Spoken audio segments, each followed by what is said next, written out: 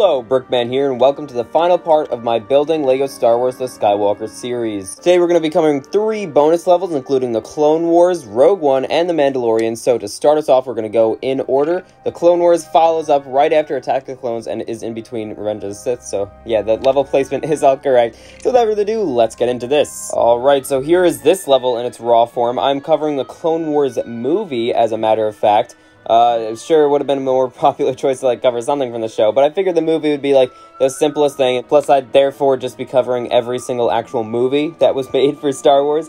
So, yeah, we're gonna do that. I mean, minus Solo, sorry about that. But, yeah, it's the Clone Wars movie, so let's play it. Oh, man. So right off the bat, we start off in this trench. It's the scene from the movie where they have to climb up this huge wall because this is the whole rescue mission for Jabba's baby. Also, by the way, guys, if you haven't checked it out already, be sure to watch the whole rest of this series. All other 9 Star Wars movies definitely will be worth it. So, yeah, that's a minigun in the corner, by the way. So, to start us off here, you could push this crate. Getting up this wall is the fun part. So, you have to jump from thing to thing and be able to reach it that way. Oh, gotta try an alternate path this way. Oh, we can pick up a spear now and then go back. Oh, the turrets are shooting at you just like, you know, they would be in the movie where you're getting shot at by a ton of things. Let's throw that spear into that spear socket because now we can probably use that as a handlebar. Okay, there, you made that and then you have to jump here. Oh my god. Alright, so once you land here, you can build the ladder. Yeah, that's going to automatically push you off of the ledge. That's annoying, but so be it. So the point of this ladder is that you could jump to that bar and then jump on this rope and then finally you're up. Now, yeah, there's a huge battle going on here. This is where all the battle droids would come out and attack you, of course. It's really pretty accurate. Maybe you could take care of these turrets too, because like they're annoying. That's the whole wall fight and the fight right outside of this palace place. So if you shoot this target, what does that do? It opens up the gate so you can go inside. Then for decoration, there's also this barrel here that got some studs. And also kind of hard to see it, as in it's very hidden. There's a target all the way out here, and if you shoot that, that's for a mini kit. Yeah, so if you walk into the palace,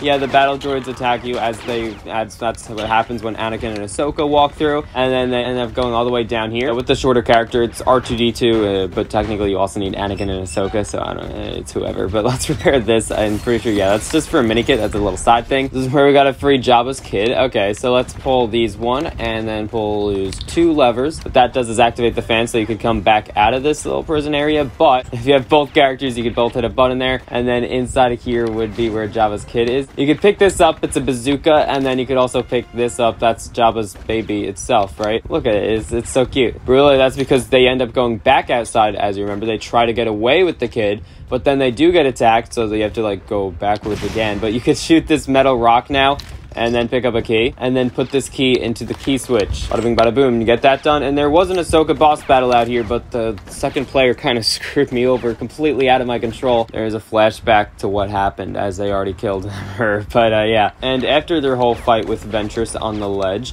they gotta end up jumping down a great height. But of course, that jump is just a trick shot when that like creature comes in and flies them up. So, okay, you go out here, you fight this guy, right? Because they gotta steal the ship from the battle droids, which would be this car. And then once they steal the ship, they gotta fly away fast, but they also get shot down when they, you know, end up crash landing onto this planet. And I will admit, this is extremely difficult to do with just the vehicle, so I'll like do at least the beginning part with a character. But yeah, then you could finish that up maybe with the vehicle. You got to go through all these hazards, of course, and this is the big crash landing onto the planet Tatooine. Oh, come on. Okay, well, here you go. But as per usual, I still have these vehicle switches just to ensure that you actually brought the vehicle out this way. God, this is going horribly. But anyways, okay, if you hit these vehicle switches, then boom, that gives you the mini kit at the end of the race. And not only that, but it also activates this elevator. So now you could go all the way up here. This is where Anakin encounters Count Dooku. So there's Count Dooku, quick fight with him, and this would be Count Dooku's little speeder bike. But then also up here, you could pick up a book, and feel free to ride that motorcycle up here if you want. Okay, now we can solve the book switch right here. With that solved, it puts up a ramp. Then with that ramp, you're going to be able to jump over here, and you're going to switch to Ahsoka's point of view, and you're going to fight these people that attack her, you know, General Grievous's kind of dudes, those robot dudes. Pick up a lightsaber, so like you're actually Ahsoka. And now you could enter Jabba's palace as she makes it there. And there's Jabba attacking one of his own servants, of course, as that's what the alligator does. It's annoying. you got the 35,000 stud target for True Jedi. There's that minikit, and also you could use the rope switch right on Jabba's pedestal here, and that gives you the end of the level minikit and ends the level. But let's go get those minikits that we're missing. Let's see if I could jump over there from the door. So you got to be extra careful here. A lot of balancing and skill, but then you could jump over to the taller part of his palace to get that minikit, right? Looks just like the actual Jabba's palace does on the exterior, right, guys? But yeah, I forgot to mention it. This gate was actually opened as well as the ramp from the book switch. So that's why you have to do that, because I know you can jump up here anyways. So okay, other minikits in here. There's a hard to see. You don't even know you could walk here, but yeah, that's a minikit. Anything else? Ah, yes, hidden over here there is a rope switch, like a pull switch, I guess it's called. But you jump on that and that gives you a minikit. And now finally, if you go back in this area, yes, I was right. Okay, there's a book switch that now you could do because you have a book now. So with that solved, that gives us our last 10 out of 10 minikit. Now that level definitely only works, I feel like, if you remember everything from the Clone Wars movie, which I feel like most of my viewers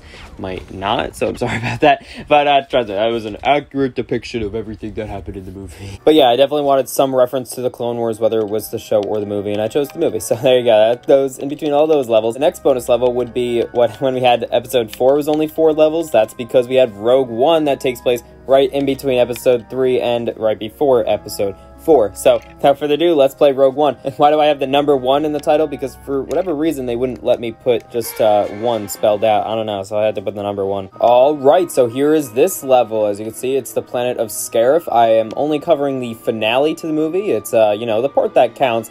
So yeah, we got plenty going on over here. Looks like a fun level, so hey, we should play it, right? Alright, so this guy represents either Jyn Erso or Cassian. He kind of looks more like Cassian. He starts out on the landing pad, but then down here you have, at least this is like Blaze or something, Baze. And this is when they have to plant all the various bombs and stuff, and also through the trees here on the beach, you do fight all of these Scarif stormtroopers. So yeah, you know, take care of some of those. You have to find through the trees. Oh, there's a match. So you need a match for each of the barrels, actually. So, you know, there's the first one. Through the other tree was another one. You could put that right here. So that blows up right there. Yeah, it's a big explosion, but inside the metal chest next to that barrel was your first spear. You're going to need more where that came from, so let's wait for that to blow up. There that goes. Okay. Yeah, it blows up the surrounding trees, but as long as it doesn't reach the next metallic barrel, that's all that really matters. We're going to need 3 spears total, so you could put the first one in. And no, you can't reach. The whole point of this, by the way, is just to get the second player who is already down here up here, because you can't do that yet. Pick up that second spear and put that second spear into the second spear switch there. Now, where's the match for the third barrel? Oh, you gotta search into the waters for those. So destroy that bush, and the problem with this is if you pick up the match, you can't walk through water with a match. So that's why instead I include the somewhat, like, it's just unique, I guess. You have to jump off of there to avoid the water. But anyways, yeah, let's light that up. Right, all of their different bombs go off when they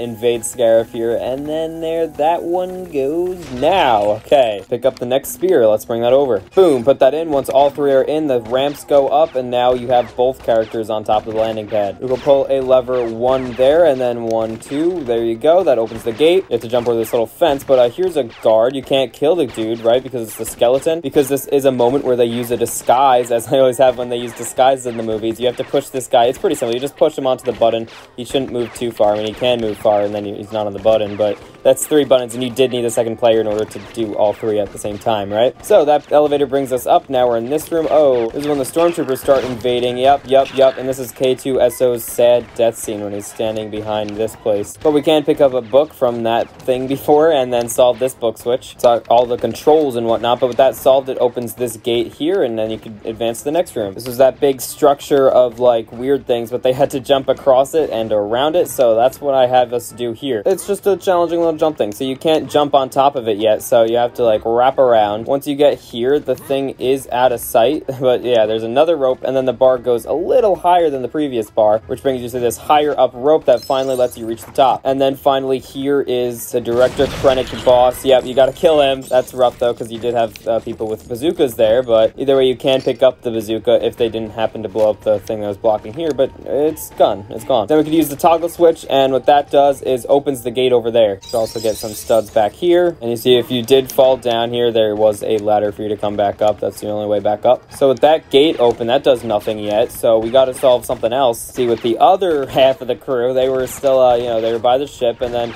if you got on the vehicle here, you do get to go on that vehicle button. Of course, you can't drive it outside of this little pit, but this is the Rogue One ship, by the way. That activates the hazard over there. This is when they have to get to that lever and that's like what everything depends on, right? And like you die just being able to pull that lever. So there that goes. And that lever activated this elevator, which the elevator would have been useless if the door wasn't open. So that brings you up here. This is the Tantive 4. Yep, they panic. Okay, of course. But now you're Darth Vader. So of course I had to represent this epic scene. You can do the first lightsaber switch, and then do the second lightsaber switch. And then, yeah, the rebels are going to start attacking you. They're shooting at you, but you are just unstoppable. Oh, there are quite a few, actually. Yeah, so take care of the next one, and then there's going to be 2 lightsaber switches, really called a rope switch, but here you go. Then that opens the final door. You just got to stop them from getting those plans out, but it's too late, so they're gone. And yes, I know Darth Vader's not on the actual Tantive 4, he's just like on the little docking bay thing, but yeah.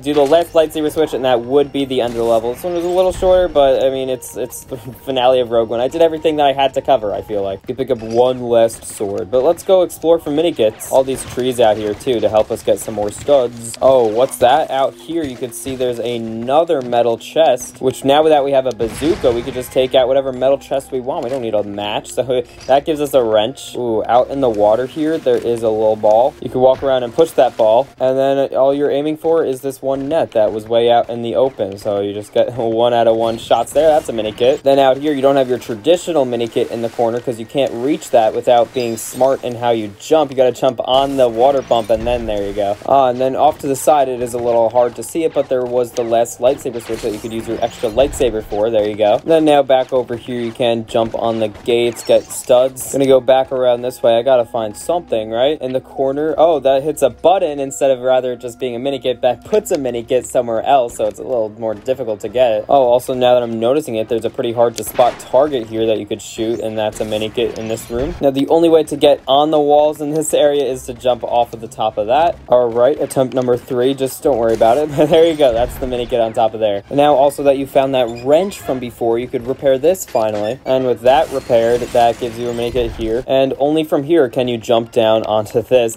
and you could build that ladder so you could get back out. But the main attraction would be this key switch that gives you a mini kit. Then meanwhile, there's just some bonus content out here. If you pull up the gasoline tanks, that allows this laser beam to go. The point of this was, I was thinking, the Death Star laser beam that shoots the planet, and that allowed for a big explosion to show that when the beam hits, there's a big explosion. You know, just some interpretation of the fact that this planet's getting blown up by the Death Star. But yeah, you can now jump up here to get that mini kit because of the light sensor. And finally, we got to get a true Jedi mini kit. It's 35,000 studs. That was our target. And hey, what do you know? 35 right in between episode 3 and 4. 35. Okay, there that was. And now here is finally the most epic level you will see for the day, and that is the Mandalorian, right after episode 6 and before episode 7, of course, where it fits in the timeline. So the Mandalorian, let's play it. All right, so here is this level in its raw form. It's pretty massive. Lots going on here. I cover mainly the first and second episode first, and then mainly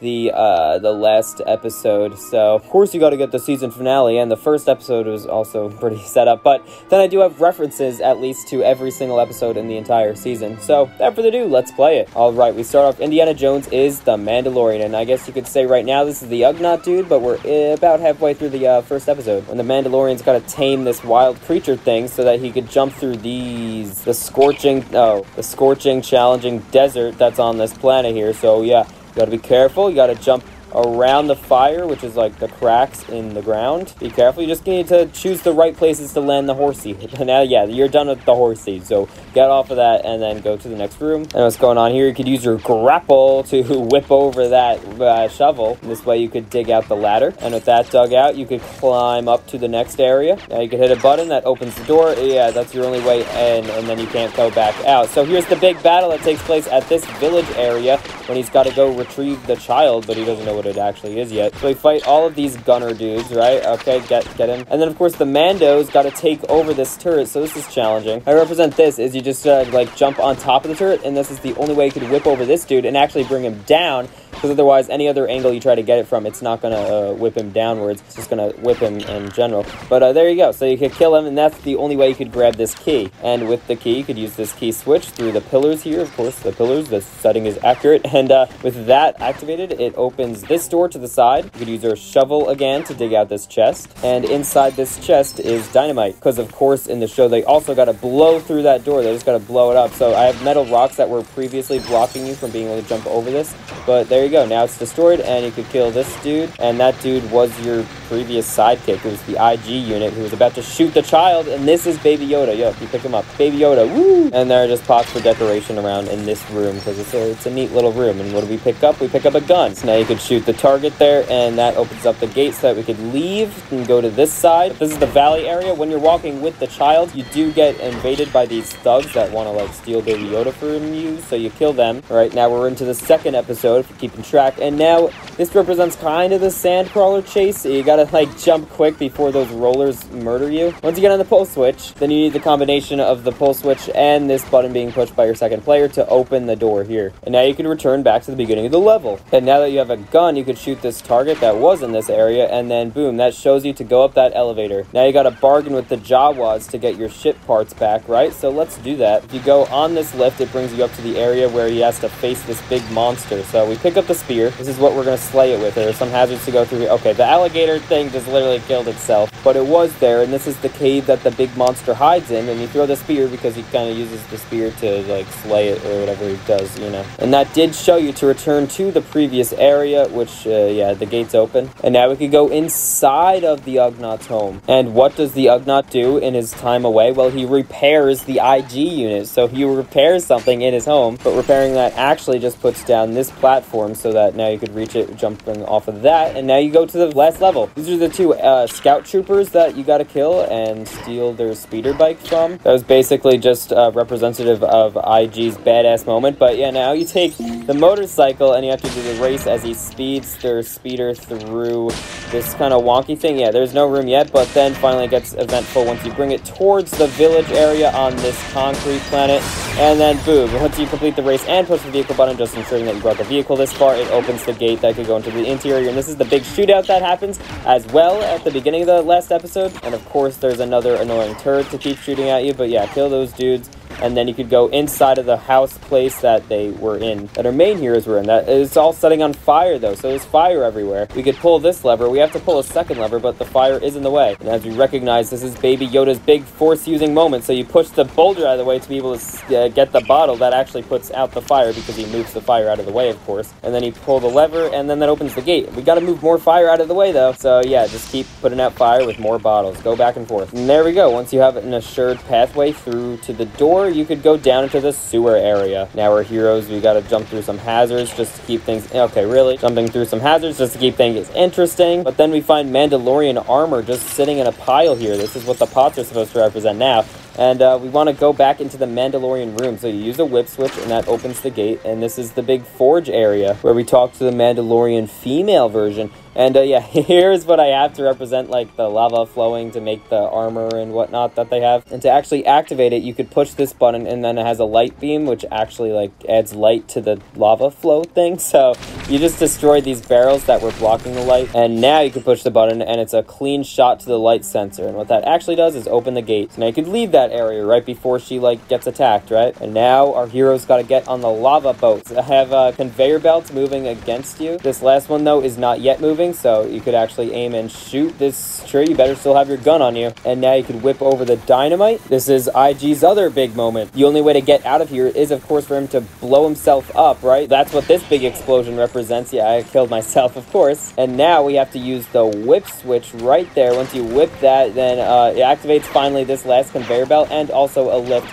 for you to have to jump onto really quick and challenging. Like, yeah, this part sucks because now it also activated a ton of turrets that you also have to try to survive that are pushing against me, so when I jump I get pushed back. Okay, there, I finally made it. So this is the part finally where Mando has to latch onto the flying TIE fighter or whatever and fight the big bad dude that was literally just introduced, right? And what do you get out of him? Well, you get his saber, his very special saber that was the big reveal at the end of the episode. So that's why you could grab that off of him and you just use that lightsaber switch and then boom, that's the end of the level. You could collect that mini kit, but there's so much more to explore, so let's do it. And the point of these turrets were like, you know, the TIE fighter shooting at you or whatever. And now once you're over here, first of all, there are some studs in the corner there, and you could use this short hatch. And this is the first of the small little references to the other episodes I have. This is the space station episode where they go in and all the walls are white. That's why I had to brick build that white wall. And this is like the little communications room with the cameras and whatnot, where they could pull a bunch of levers to open and close a ton of different doors. You know what happens in that scene, so that gives you a mini kit. Now let's whip over this TNT and be quick. See, what we got to do here is we got to bring that all the way back this way. If you make the jump here, then you could destroy this metal chest that was at the, that was at the forge, and then you could blow that up, and we probably get an item that, yup, that's a book. So you could use that book right here at the book switch. And with that solved, that puts an easy mini kit right there. What's in the corner here? Anything? Just some blue studs, okay? You could destroy all of this if you're really lacking on studs, of course. So back here on this planet, you could position your 2 players on these 2 buttons. Yeah, this is of course going to be